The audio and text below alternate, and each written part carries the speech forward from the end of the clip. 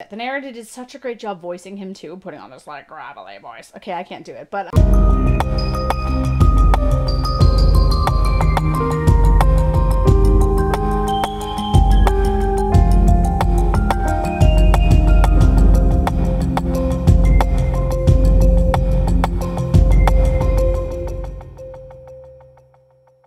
hello, welcome to Sound and Fury Book Reviews. As usual, I am Tina.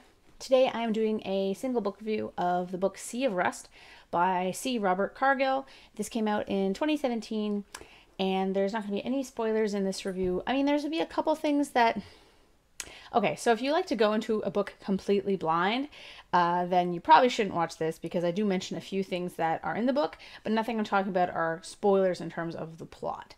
Because this book is a little complex, and to talk about some of the elements of the book, I have to talk about certain parts of the book. So there's that. I will have a spoiler section at the end where I talk about some things that I really loved. If you've read the book, take a guess at, you know, which two characters that I shipped together, because that's definitely what I'm going to be talking about, because I'm insane. So, what is this book? First of all, I read this as an audiobook on Audible. The narrator did a fantastic job. I really liked listening to her speak, and I would definitely listen to another book by her. So Sea of Rust, what is it? It's a well-paced, exciting, interesting story following this morally gray protagonist. And, you know, it's at times sad, it's at times funny, and it's entirely entertaining. I absolutely loved it. I will say that right off the bat. I really enjoyed this book. So it's been 30 years since humans all died in this war against the robots. So we created AIs. AIs didn't like being treated as slaves, and they rebelled. There's no humans left. We're all gone.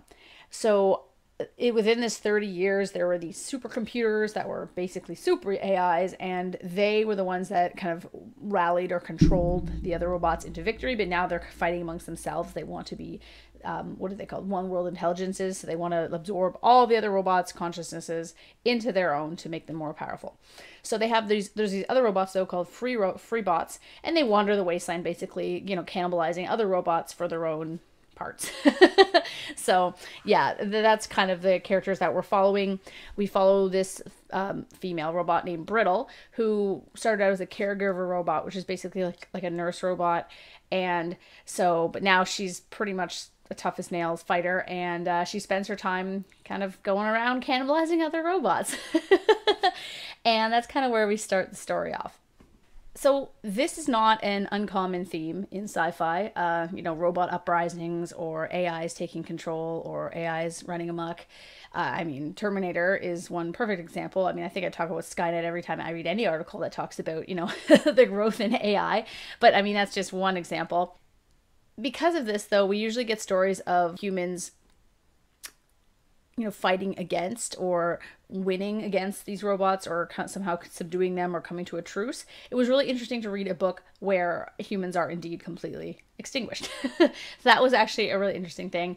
In terms of world building, I didn't particularly enjoy the large info dump at the start, but I'm not sure how else, you know, it could have been incorporated. So much of Brittle's personality and her journey is wrapped up in these memories of these past events that come back to her at moments of high tension.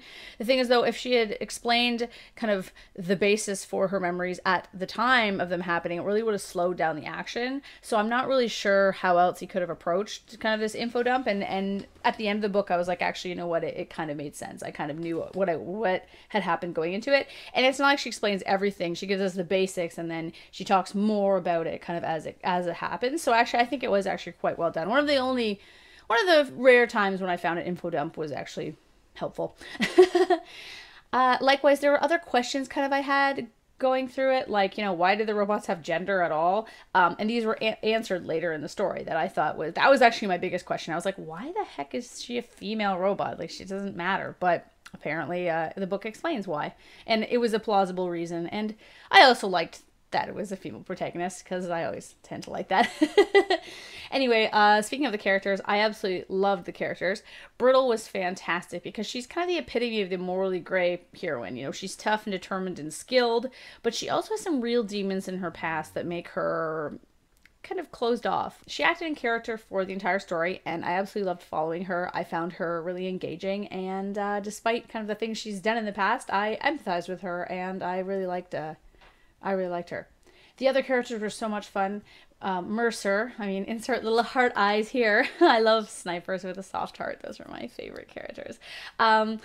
Mercer and Merca were my favorites, but Cargill did a great job with all the characters. They were all interesting. I loved how they played off one another. I loved how he was able to give the robot characters a lot of personality. In my spoilers, I'm going to go and talk a little bit more about the characters because they're so much fun.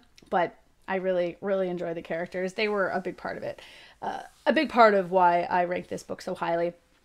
A few critiques of the novel discuss how they didn't like that the robots acted and thought like humans, but I didn't have that response to the novel. I very much enjoyed that aspect as it helped us relate to them, and it made sense that they thought like humans because they were created by us. Of course, we would design their psyches, for lack of a better term, in that way because, humans have God complexes and we make everything in our own image.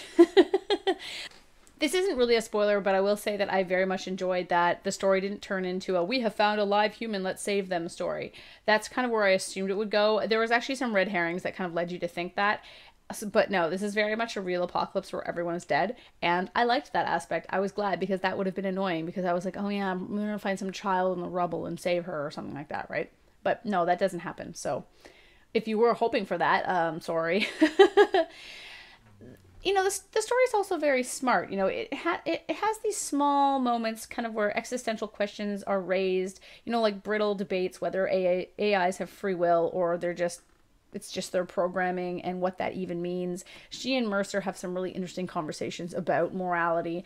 And I thought that that was a really nice kind of break from the action. I thought that there was a good balance between those kind of things, humor, action, and just kind of the story itself.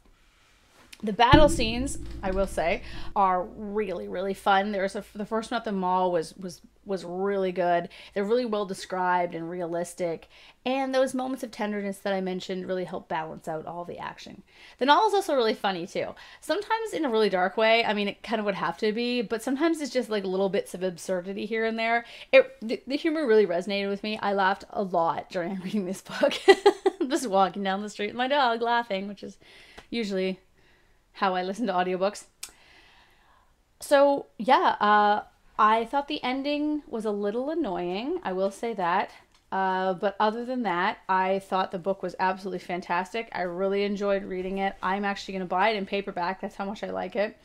And I'm giving it a 5 out of 5 stars. I recommend it to anyone who likes post-apocalyptic wastelands, robot apocalypses, and fans of stories where, AIs are almost indistinguishable from humans.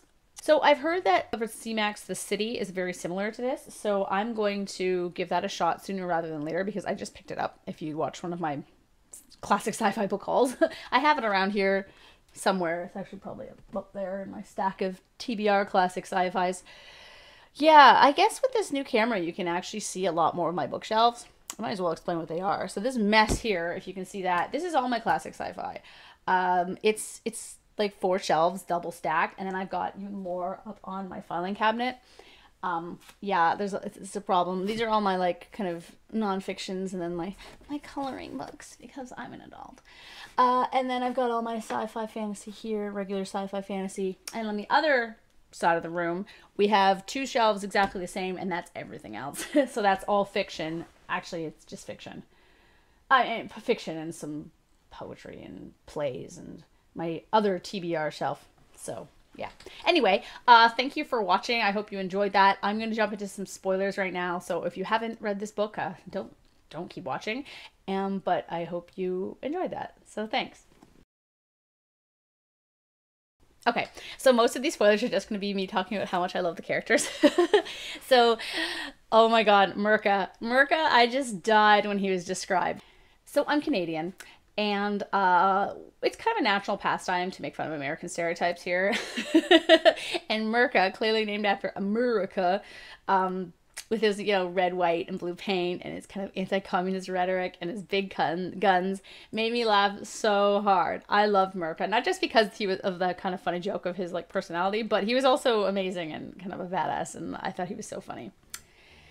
Mercer, my robot boyfriend. Oh my god. I absolutely love a sniper. I absolutely love a sniper that is really hard on the outside, but a big softie on the inside. Oh, when he was talking about that dog, I was like, stop making me have a crush on a robot. It's weird. He's so sweet. I also shipped him and Brittle so hard. I know it's weird because they're robots, but they had a great chemistry as like reluctant allies, and I'm sure if they were humans, they would have like, you know, gotten together at some point. I do think that stories of men and women just being friends, or, you know, female robots being friends, is much needed in society. I think we need those stories. But I'm also a romantic at heart, so I ship everybody. So I have a real problem with being like, yeah, I love that they're just friends, but I'm also like, but I wish. So yeah, I loved Mercer. I thought he was a great addition to the story, and he was a lot of fun. Orville the Necromancer. Again, I lost it. The narrator did such a great job voicing him too, putting on this like gravelly voice. Okay, I can't do it, but he was just so funny. I just love the concept of a weird artsy robot, you know, building statues of other robots. That's just so awesome. I just love that kind of small detail. He was great. You know, the other ones were great too. 19 was awesome. I was really sad that she got killed off right away. I also loved those sex robots at the end, how they were like fighting all naked. That was so funny to me. The book was so funny at times. I just loved it. And oh, I didn't even mention my like favorite part. So the Raider robots, the mad kind. Oh, that was amazing. So as you know, I love post-apocalyptic wastelands, and I love the Raider trope. You know, given how much I love Fury Road and Fallout, and also my own book. So as soon as they showed up, and as soon I guess what Myrtle leads them towards the Madkind zone, and then they show up in their you know gas powered cars, and I was like, are they Raiders? And they were Raiders, and I loved it. At that point, I was like, yeah, 5 out of 5 stars. I don't even care what happens. So yeah, if you read this and you really liked these aspects too, or if you didn't like them, that's fine. Let me know in the comments. Yeah, so you could also say that I'm weird for shipping 2 robot characters, and that's fine. That's fine. It's not the weirdest thing that I've done. So yeah, thanks.